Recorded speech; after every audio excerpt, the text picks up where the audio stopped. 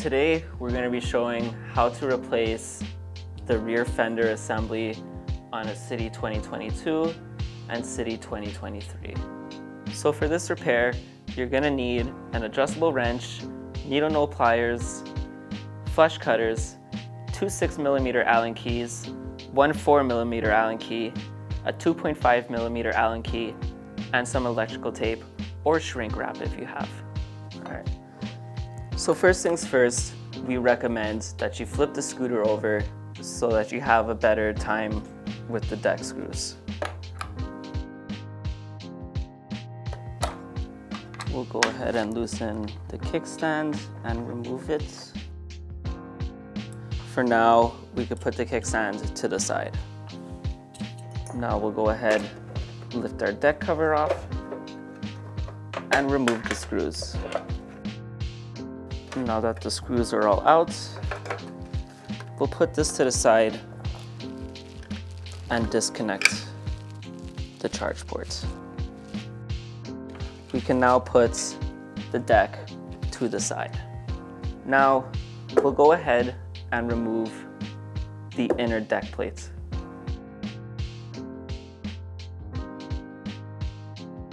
So now we'll go ahead and remove our deck. Sometimes it could be difficult to get off, so we recommend using a flathead screwdriver if you can't get it off. We'll put the deck plate to the side with all of the screws with it. All right, now that we've got access to our battery and controller compartment, we're gonna go ahead and get all these wires untucked. We're gonna go ahead right away and disconnect our battery because we're working with electronics and we don't want there to be any electricity running through.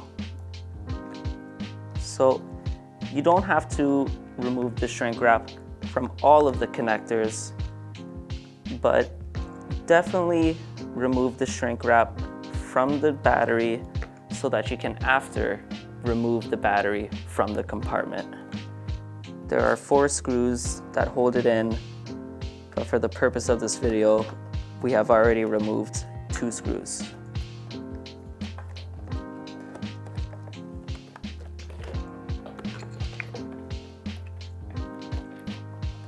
So now that your battery is out, you can as well put this to the side. Make sure to keep track of these little gaskets as they are very important in keeping your scooter waterproof. So now we're gonna move to the back of the scooter and we're gonna locate where our wire is. Now typically, the wire is gonna be on the left side swing arm of your scooter. We're gonna go ahead and loosen this set screw. Don't have to loosen it all the way, just enough so that the fender wire is free, such as so. Now we'll go ahead with our flush cutters and cut off our zip ties.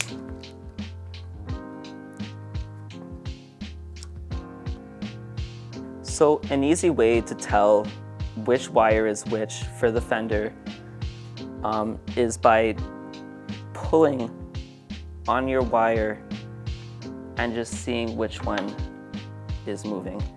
In this case, it is our black, red, and yellow connectors that are for our rear LED. We'll disconnect this, and as you can see here, we got a gasket that we need to remove. So we'll go ahead with a needle nose plier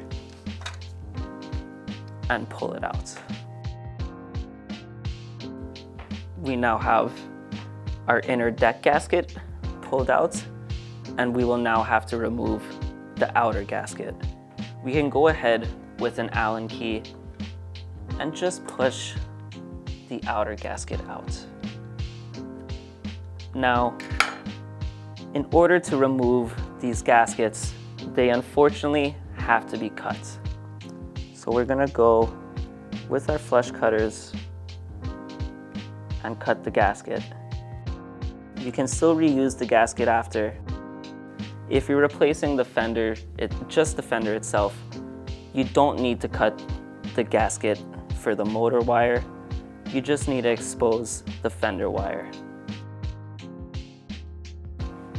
So we'll go ahead and do the same thing with the inner gasket. And now we can just pull our wire straight through the deck, and it should come out very easily. And now we're gonna go ahead and remove the fender screws.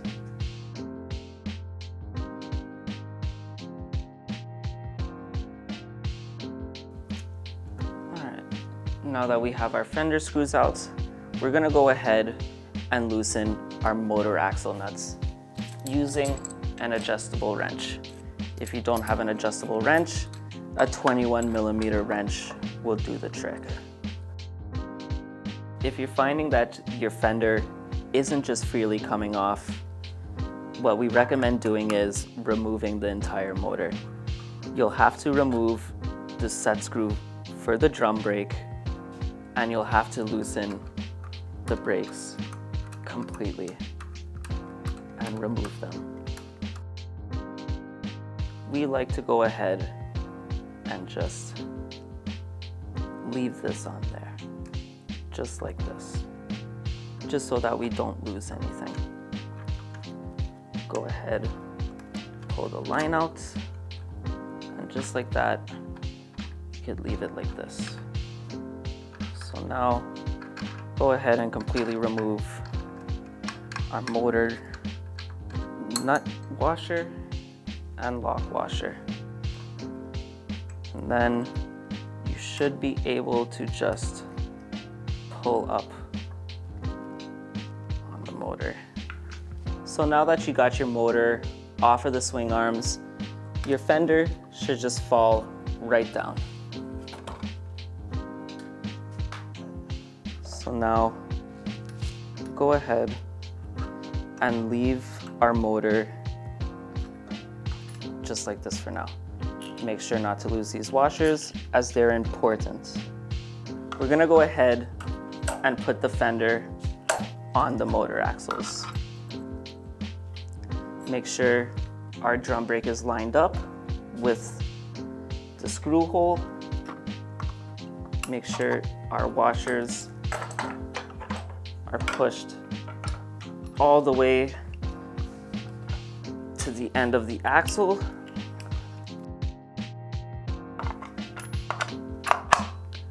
And just like that, it'll come on.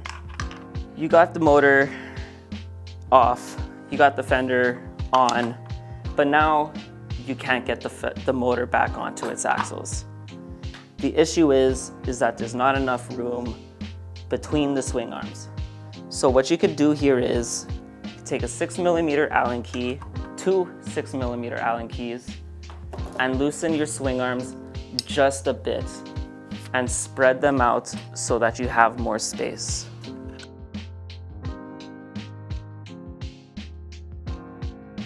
Now that our swing arms are more separated, we should be able to go ahead and just slip on our motor. And just like that, the motor is back on its swing arms. So, just to make sure that the fender doesn't fall off again, we'll go ahead and reinstall the screws for them. Make sure your drum brake is aligned. Otherwise, you will have to restart. And now we'll go ahead and feed the wire through the deck again. And now we've got the wire back in the deck. So we'll go ahead and put the wire back in its gasket. With the wire now back in its gasket, we will go ahead and put it back. Please note that we recommend, if you remove these gaskets, that you add a little bit of extra hot glue, just to really make sure it stays in place. We're gonna go ahead and do the same thing with the outer gasket. All right, so now we'll make sure that our fender wire is with the gasket and it's secure there. And we'll go ahead and put it back on. Now this can be a little bit more tricky than the inner gasket because you have a little bit less space to work with. So don't be afraid to grab your Allen key and just push.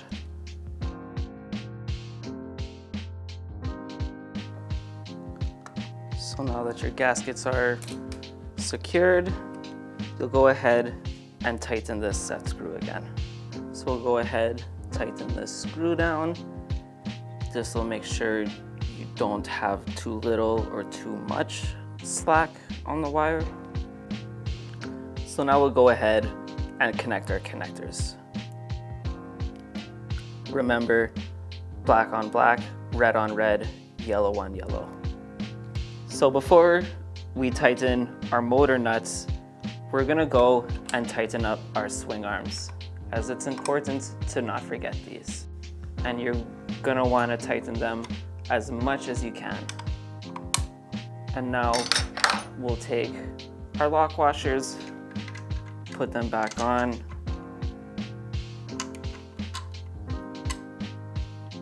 And most importantly, before we do tighten them, we're gonna go ahead and make sure our drum is lined up properly. Once your drum is lined up properly, you can go ahead and now put back your motor nuts. And now we'll go ahead and reinstall our drum brake screw. So we're now gonna go ahead and reinstall our brake line.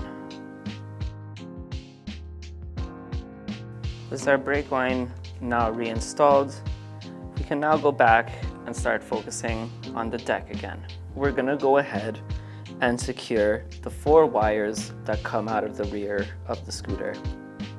We are going to be using electrical tape, but you could use really any kind of tape. Securing the wires will give you more space once you put the battery back in, as the deck is very cramped up and it could be difficult to get it in there. We're gonna go again a second time with a second piece of tape and a third piece of tape and hold these wires against the wall of the scooter. This will really make sure that you have enough space. So now we're gonna go ahead, put our battery back in the deck, and as we're putting it back, we're gonna make sure we're not crushing or pinching any of the wires inside of the deck, as we don't want to cause any accidental damage.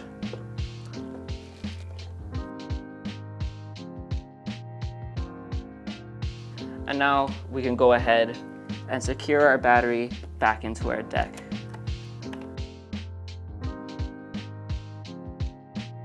So now we'll go ahead and plug back in our battery.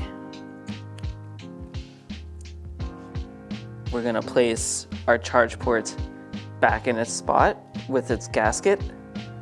Same with the motor wires and the communication cable.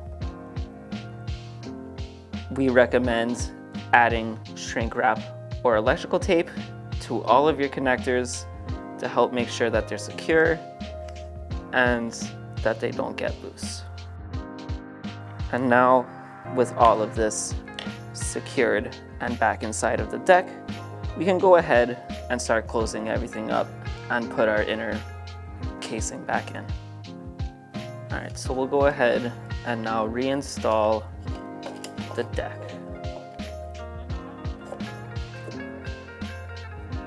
Make sure all of our holes are lined up with the deck.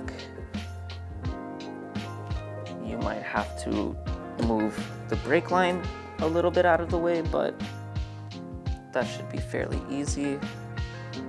Next, we'll use our 4mm Allen key to tighten up these screws.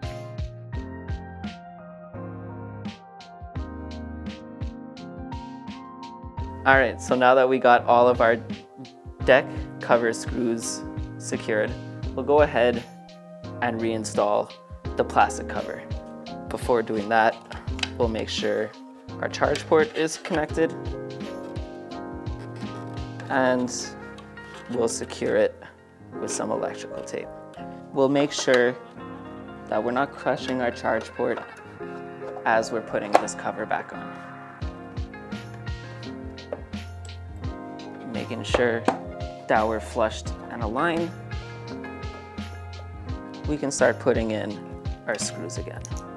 We're not going to tighten any of the screws down all the way, as we're going to want to make sure the deck is aligned with the body of the scooter. So you got your deck cover back on, but you've noticed, hey, it's not lining up. This is really a simple fix. What we do is we take either a rubber mallet or sunning with a rubber end or with a bunch of electrical tape on it, and just give it a little bit of a love tap. And everything will go back right into place. After you've done this, you can now commence tightening the screws all the way. So now we'll go ahead and torque down our screws as much as we can by hand, not over tightening them, because we don't want to crack the plastic. All right. And now we'll go ahead and reinstall our kickstand.